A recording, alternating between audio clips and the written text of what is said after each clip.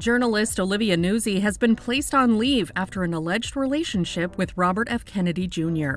The star political journalist, who has been the Washington Correspondent for New York Magazine since 2017, was recently placed on leave for disclosing an alleged relationship with a former independent 2024 presidential candidate.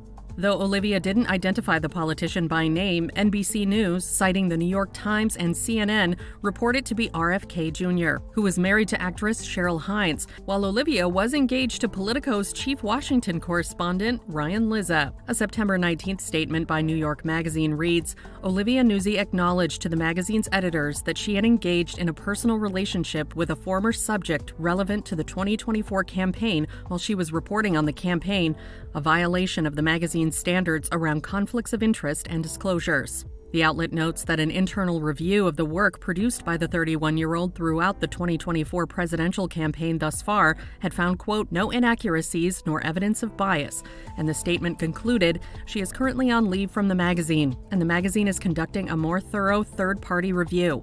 We regret this violation of our readers' trust. Olivia later shared a statement of her own regarding the relationship to several publications, including the New York Times. She says in the message, some communication between myself and a former reporting subject turned personal. The relationship was never physical, but should have been disclosed to prevent the appearance of a conflict. I deeply regret not doing so immediately and apologize to those I've disappointed, especially my colleagues at New York.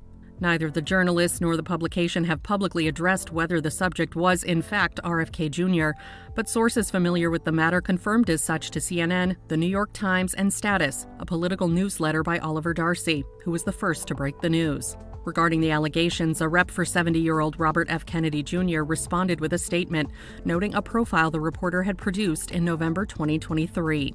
The statement to the New York Times declares Mr. Kennedy only met Olivia Nuzzi once in his life for an interview she requested, which yielded a hit piece. In the profile, Nuzzi wrote of going for a hike with RFK Jr. in late October of 2023, during which the pair discussed his leaving of the Democratic Party to run for the 2024 presidential campaign independently. RFK Jr. famously dropped out of the race in August.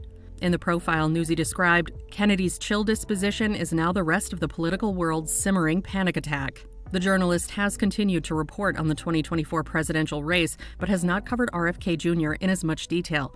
Her last story published to the magazine was a September interview with Republican candidate Donald Trump at his Mar-a-Lago home.